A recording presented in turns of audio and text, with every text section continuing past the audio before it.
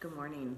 Today I'm going to read to you about Jesus and how he is like a vine. Jesus wanted people to know more about his love for everyone. Jesus said, "Think of plants in a garden. I am like a vine. The branches that are joined to the vine grow fruit. A branch can't grow fruit without being connected to the vine. When you're joined with me in love, I help you live the way that God wants you to live." Jesus continued, "God is the gardener, watching over the vine and its branches. The gardener makes sure the plants have all they need to live and grow." "We understand," said the disciples. "It is important to love you and to stay connected to you, Jesus." "Well, what else is important?"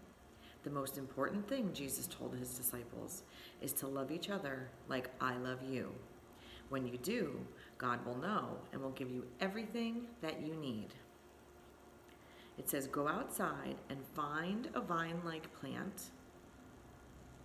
Look at it closely, talk with a friend about it, and talk about how it is like Jesus. Let's pray. I'll show you.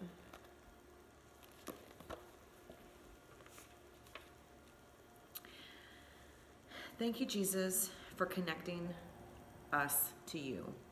Help us to love others like you love us. Help us to share your love with everyone. Amen.